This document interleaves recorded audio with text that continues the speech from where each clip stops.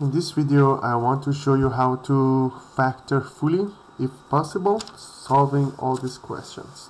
So I have 14x squared plus 14x squared y plus 16x y cubed.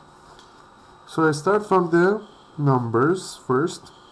So as you see here, the GCF for 14 and 16 is just 2. The GCF for x squared and x, as we said earlier in other videos, we need to use the variable with the smallest exponent. So here we have 1, here we have 2, so it has to be the 1. Y cubed and y, I need to use y. 14x squared y divided by 2xy will be 7x. 16xy cubed divided by 2xy will be 8y squared. Next one, 10k cubed m squared minus 6k squared m squared. 10 and negative 6, the GCF will be 2. K cubed and k squared will be k squared, the smallest exponent. M squared and m squared will be m squared. So I have 10k cubed m squared divided by 2k squared m squared will be 5k. Negative 6, negative 3, k squared m squared will be the same. So we have 5k minus 3. Next one, 8s squared y plus 11t cubed. 8s squared y plus 11t cubed. In this example, I cannot do any factoring, so I leave it like that.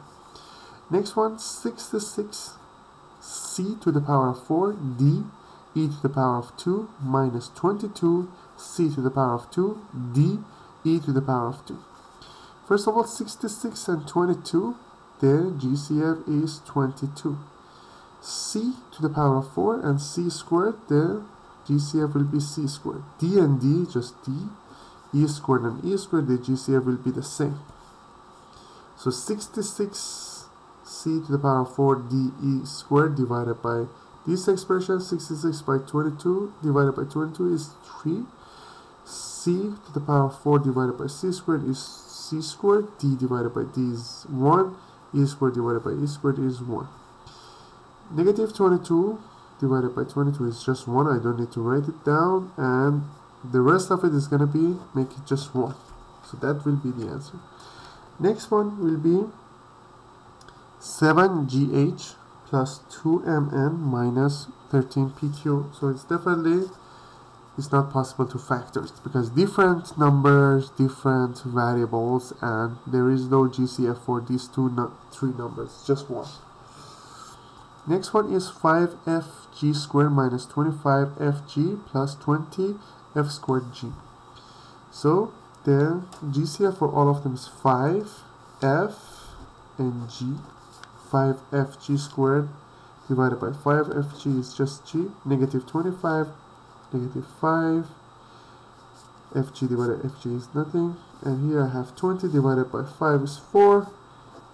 F. It will be like that. Next one is 27r squared s squared minus 18r cubed s squared minus 36r s cubed. So these three, the GCF of these three is 9. R squared, r cubed, and r. So the GCF will be r. S squared, and s cubed. The GCF will be s squared. 27r squared s squared divided by 9r s squared will be 3r. Negative 18r cubed s cubed s squared is negative 2r squared. Negative 36r s cubed divided by 9r s squared will be negative 4s. That will be the answer for this one. Next one, 4n squared p cubed plus 10n to the power of 4p squared minus 12n cubed. P squared, I can write 4, 10, and negative 12. The GCF is 2.